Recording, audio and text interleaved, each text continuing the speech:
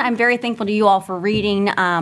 what is obviously a more early stage draft than some of the other ones presented here. I perhaps have made the novice mistake of having too many projects coming to a head at once, so I was unfortunately missed some of the discussion yesterday at a conference presenting another paper on early customs laws and delegation, which is going to come out in the GW Law Review, which has some synergy with some of the topics in the current paper, but is a little bit different. But I appreciate your comments at this early stage. I thought what I would do is just briefly explain kind of the genesis of this current project and maybe my goals and the scope that I'm thinking of it, that I'll try to make it as it comes to fruition, and then also keep my comments maybe a little bit briefer to get more of Will's feedback and some questions from you all, and then I will also pose a couple of questions to you all as I keep working on the project. But basically, previously, the major originalist paper that I put together was a much more comprehensive style research than I'm doing in this paper. It was analysis of the meaning of the phrase officers of the United States in the Appointments Clause, and it became kind of a 120-page tome, more than a 700-footnote article. And so I'm trying to do a much more modest project this time around. One of the claims, though, that I had made in the Appointments Clause piece was that part of what was going on with the Appointments Clause is that there were a limited number of people involved in selecting officers as one way to make there be accountability and transparency in officer selection. The idea that the limited actors who can pick government officers who are exercising power have to then take credit for that decision, so they're going to be more responsible to pick high-quality, good actors who are going to help to lead the government. And in the course of discussing that project over a few-month period, people asked me a lot about the claim of the Appointments Clause as an accountability mechanism and what exactly was going on at the founding in terms of thinking through officer accountability and government accountability. And so what I thought I would do is take a little bit closer look at that. So also in that paper, one source that I did not mine quite as deeply as some others were the ratification debates. So this paper was basically an attempt to kind of go back into the ratification debates as a whole and see what they have to say about the various mechanisms for holding officers accountable in terms of the mindset of the framers. And the ratification debates, obviously, as I'm sure we can see from Josh and James's paper that they will present later on, are in no way like a comprehensive original meaning style analysis to go just into the ratification debates. I mean, if you take more of an original understanding approach, obviously the ratification debates would have a lot of meaning because the people who are making statements during the debates are the ones, obviously, who are ultimately voting the Constitution into being as governing law. So I do think there's a lot of relevance to that discussion, but I'm not necessarily framing the paper as if I'm trying to prove that all of the things that were said or done or talked about necessarily. I have evidence to suggest that it all has to be adopted wholesale into modern practice. So I'm using this paper to try to basically bring out information, be somewhat descriptive, and then maybe a little bit normative in the sense that I'd like to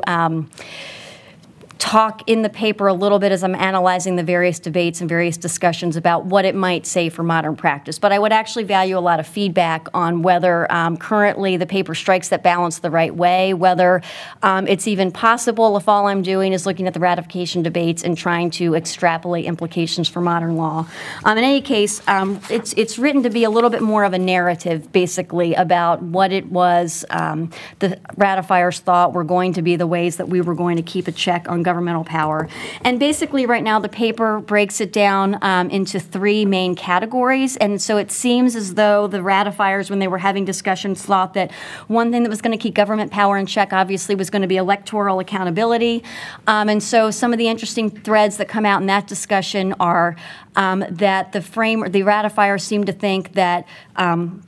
even the way that the House and the Senate and the President were all elected differently, the more directly that the governing body was elected by the people, that had a real impact on the share of power that was supposed to be held. So there's a lot of discussions about the House of Representatives even having a greater share of the policy-making power, its unique role in revenue-raising legislation, this descriptive claim that because the House is closest to the people and can have revenue-raising measures and they have to initiate there, that's going to enable the House to protect itself and its powers against encroachment from the Senate and the President. But the other common thread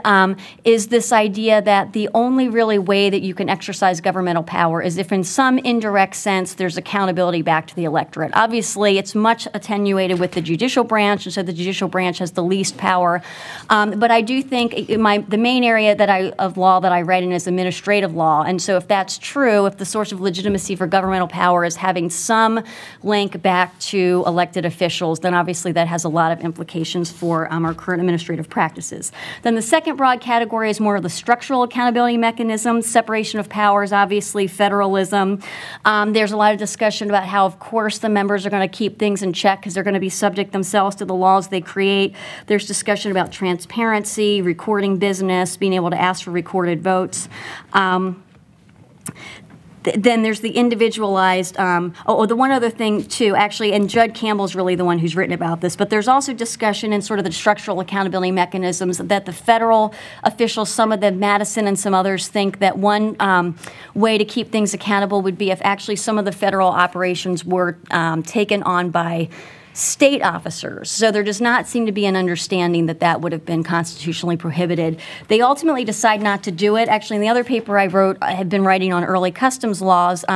There's debate and discussion and proposals on the House floor about getting state officers and the state systems for collecting customs in place to make sure that they can start collecting revenue right away to pay off wartime debt. And they decide ultimately not to go with that approach, but it's because some of the states don't have in place well-working customs collecting mechanisms, and so they're concerned about issues of fairness. They're not in any way concerned about issues of constitutionality. And then the final section of the paper talks about more individualized accountability mechanisms, obviously impeachment, taking of the oath of office, and then there are discussions where there's an assumption that working in tandem with impeachment, actually a big mechanism that's going to be available to people is